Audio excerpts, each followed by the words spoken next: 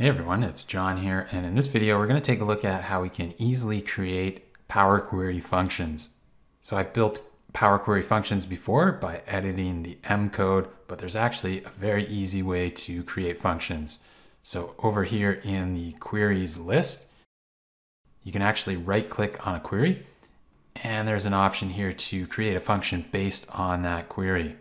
So I've already built a query here that's just pulling results from a Wikipedia page. So here's the Wikipedia page. It's a UFC event results page, and I'm just pulling the data from this results table here. And then also applying a few transformations to clean up the data a little bit. And so let's turn this into a query function that takes in a URL as a parameter. So the first thing we need to do is create a parameter. So up in the Home tab, let's go to Manage Parameters, and let's create a new parameter. And we're going to call this one URL. And it's going to be a text parameter, and we can have any value. And let's also just give it this current value here. Let's copy and paste that URL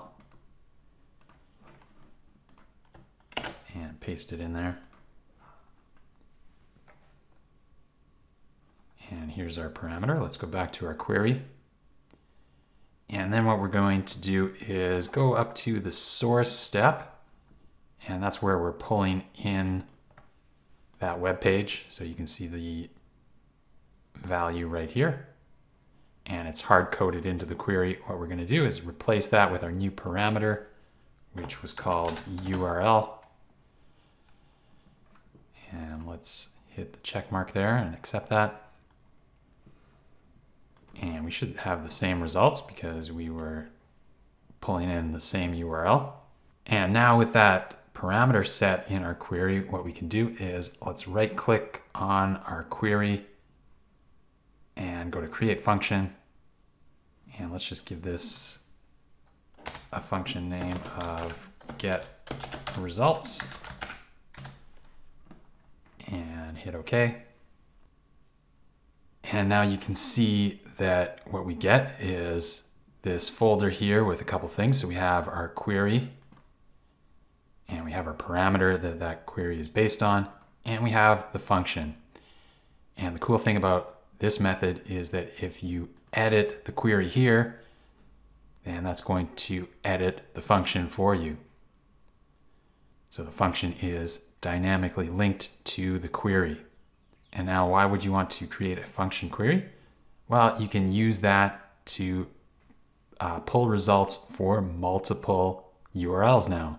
So here I've got a table that I've imported into Power Query, and it has a couple URLs for similar events. And now I can add a column, and we can invoke a custom function. And let's call this results. And we'll use our newly created function here. And the parameter that we're going to pass it is this URL column. And notice we've only got the one option because our table only has one column. Let's press OK.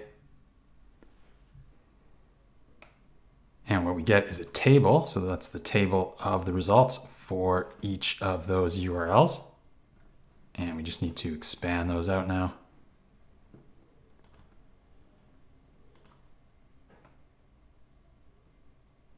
And there we go. We have all the results for those 5 URLs now. And we can close and load this.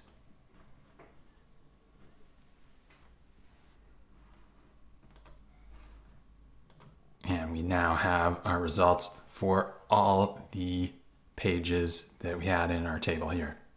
So that's how you can quickly create a query function. There's actually an option in the query pane if you right click. So we just need to create a parameter and then right click on our function in the query pane and use the create function option. If you enjoyed this video, make sure you hit the thumbs up button and subscribe to the channel for future Excel videos like this one. That's it for this video. We'll see you in the next one.